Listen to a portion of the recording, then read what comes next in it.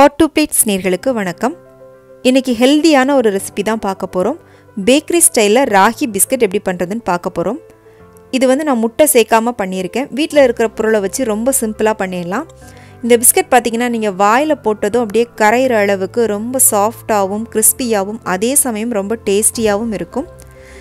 இன்னைக்கு வந்து நான் அவன்ல எப்படி பண்றது அதே சமயம் அவன் இல்லாம பேன்ல எப்படி பண்றதுன்னு ரெண்டு முறையில நான் உங்களுக்கு செஞ்சு காமிச்சிருக்கேன். தொடர்ந்து வீடியோவை பாருங்க. இதுக்கு தேவையான பொருள் என்னன்னு கீழ டிஸ்கிரிப்ஷன்ல கொடுத்திருக்கேன். இப்போ இது எப்படி பண்றதுன்னு பார்க்கலாம். முதல்ல ஒரு 100 கிராம் அளவுக்கு unsalted பட்டர் எடுத்துட்டு ஒரு பவுல்ல போட்டுக்கோங்க. பட்டர் வந்து ரூம் டெம்பரேச்சர்ல இருக்கணும்.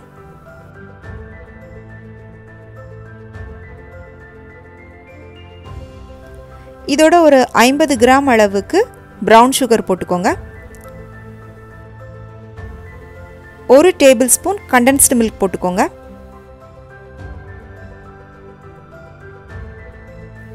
இப்போ இது எல்லாத்தையும் ஒரு பீட்டரை வச்சுட்டு நல்லா பீட் பண்ணிக்கோங்க. நான் வந்து எலக்ட்ரிக் பீட்டர் யூஸ் பண்ணியிருக்கேன். நீங்கள் வந்து ஹேண்ட் பீட்டர் கூட யூஸ் பண்ணி நல்லா பீட் பண்ணிக்கோங்க. சர்க்கரை பட்டர் எல்லாம் நல்லா கரைஞ்சி கொஞ்சம் ஃப்ளஃபியாக அப்படியே நீங்கள் கையில் தொட்டு பார்த்தீங்கன்னா சாஃப்டாக வரணும். அந்த அளவுக்கு நல்லா பீட் பண்ணிக்கோங்க.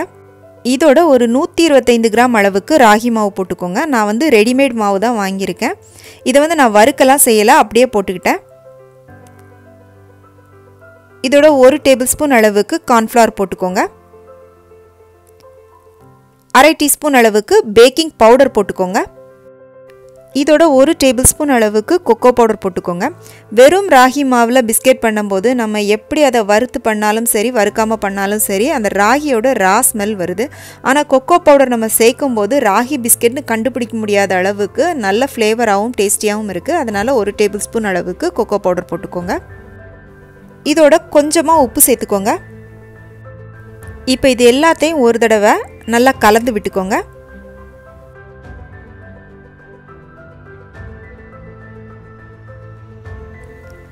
கலந்துட்டு திரும்பவும் பீட்டரை வச்சுட்டு ஒரு 2 நிமிஷத்துக்கு நல்லா பீட் பண்ணிக்கோங்க. இந்த மாவு எல்லாம் நல்லா ஒன்று சேர்ந்து கலந்து வரணும், அந்த அளவுக்கு பீட் பண்ணிக்கோங்க.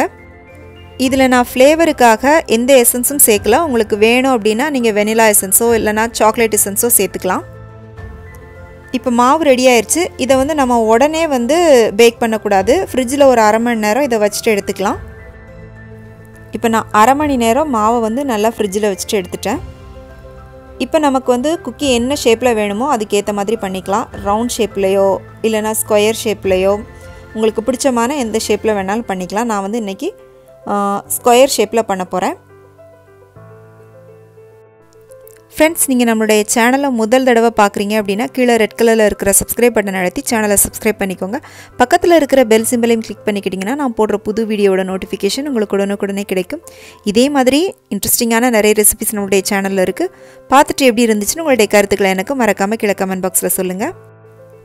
மாவை நல்லா 4 பக்கமும் ஈவனாக ஒரே அளவில் இருக்கிற மாதிரி இப்படி பண்ணிக்கோங்க. இப்போ இதை கிளிங் ஃப்ளேம் போட்டு சுற்றிட்டு இதை இன்னொரு 1 மணி நேரத்துக்கு நாம் வந்து ஃப்ரிட்ஜில் வச்சுட்டு எடுக்க போகிறோம். ஃப்ரிட்ஜில் வச்சுட்டு எடுத்துகிட்டு நம்ம வந்து இதை சின்ன சின்ன ஸ்கொயராக கட் பண்ணிக்கலாம்.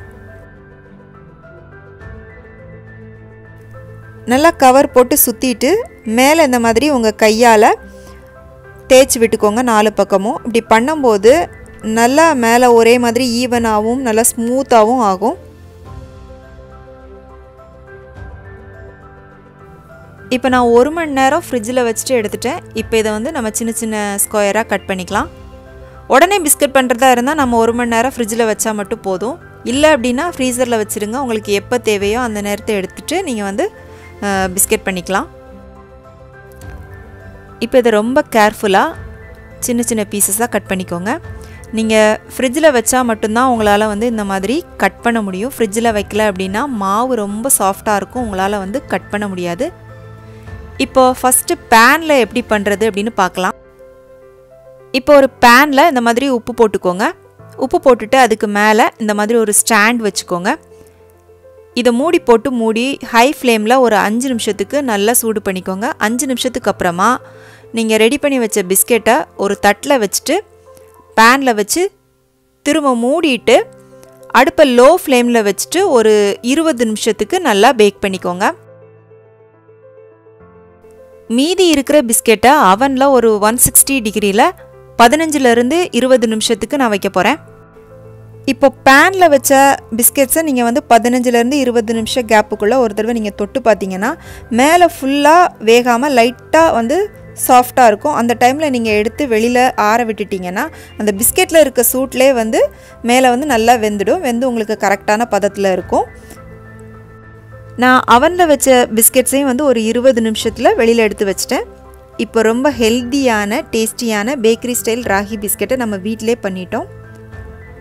இதில் நம்ம கொக்கோ பவுடர் போட்டு பண்ணதுனால சாப்பிடும்போது உங்களுக்கு அது சாக்லேட் பிஸ்கெட் மாதிரி தான் இருக்கும். ராகியோட டேஸ்ட்டு கொஞ்சம் கூட இருக்காது. அதனால் குழந்தைங்களுக்கு ரொம்ப பிடிக்கும். இந்த ஹெல்த்தியான பிஸ்கெட்டை உங்கள் வீட்டில் செஞ்சு பார்த்துட்டு எப்படி இருந்துச்சுன்னு உங்களுடைய கருத்துக்களை எனக்கு மறக்காமல் கீழே கமெண்ட் பாக்ஸில் சொல்லுங்கள். இந்த ரெசிபி உங்களுக்கு பிடிச்சிருந்துச்சுன்னா உங்கள் ஃப்ரெண்ட்ஸுக்கும் ஷேர் பண்ணுங்கள், லைக் பண்ணுங்கள், சேனலுக்கு சப்ஸ்கிரைப் பண்ணுங்கள். மீண்டும் வேறொரு ரெசிபியோடு சந்திக்கிறேன். நன்றி, வணக்கம்.